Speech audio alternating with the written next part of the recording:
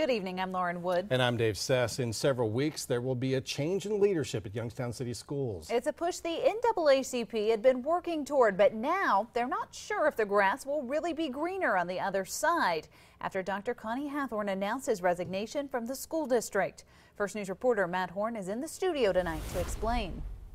That's right, Lauren. Even though the NAACP says Hathorn hasn't really helped students in the district, he also says that more adults need to work together to turn around the public school system.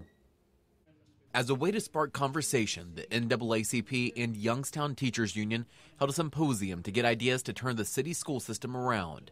Dramatic change needs to take place. For several years, Youngstown City Schools have placed near the bottom on test scores statewide. An academic distress commission was brought in and new faces have joined the Board of Education. Numbers haven't moved that much. Jim McWilson with the NAACP says even though Dr. Connie Hathorn is leaving the district, major changes are still unlikely. Not unless the adults who are supposed to do their job do their job. McWilson says a large part of it has to do with the Board of Education. The board is out of control. They are not on target. They have no plan. Board member Jackie Adair was at Tuesday night's meeting. She agreed in saying the board is disjointed. We have a systemic problem.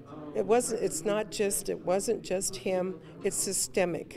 It is the community. It is the school board. She went on to say the superintendent and his staff are just as responsible. Adair says things need to turn around to make a better future for students. We've not moved. Our children are dying on the vine, if you will, and I consider that to be a criminal act. Grandparent Cassell Burton was at Tuesday's meeting. She says there is still a lot of good in the school district. It's when the community come together and parents come together and you exchange ideas and then you connect, the kids is going to feel it. Dr. Hathorn was with the district for 5 years. Adair says that she hopes the new superintendent will be hired from outside of the district. In the studio, Matt Horn, 27 First News at 11.